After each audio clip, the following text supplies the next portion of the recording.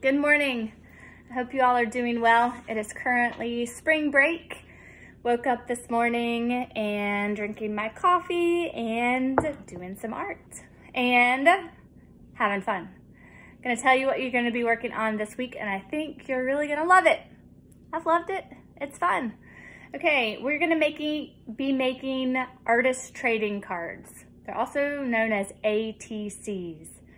They are small little pieces of art. They are 2.5 inches by 3.5 inches wide, and they are the size of a playing card or a baseball card. They were created by artists, I don't remember the year, but they were created to be traded. So you make these little pieces of art. These are wet and they're not finished. And then when you're done, they're meant to be traded with someone else.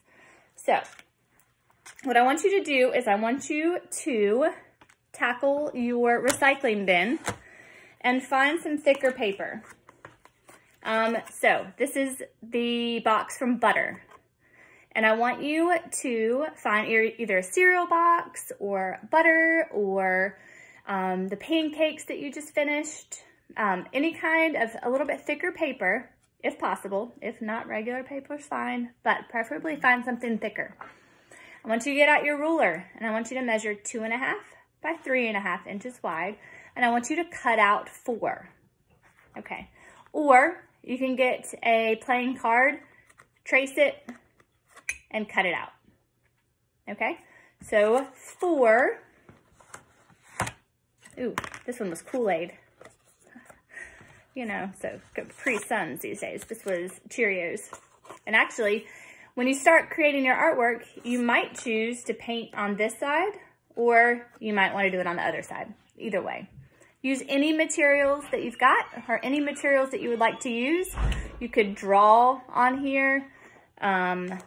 This one I painted, and then I'm drawing a little bit on top of it. I've got a magazine over here. I'm going to cut out and glue some words on top. So any materials, however you would like to do it, fill your 2.5 by 3.5 piece of art. On the back, write your name and the date, of course. And that's what I would like for you to do. So 4 artist trading cards. When you're finished, I'll explain later. I'll explain that on Google Classroom. But so this week, artist trading cards. Super fun. The best part of these guys is they can be traded. So there's going to be some options where you can mail them to me, and then you might get some back in the mail as well. Super fun. All right, guys, have a good week. Send me an email if you need anything, and hope y'all are doing well. Do good.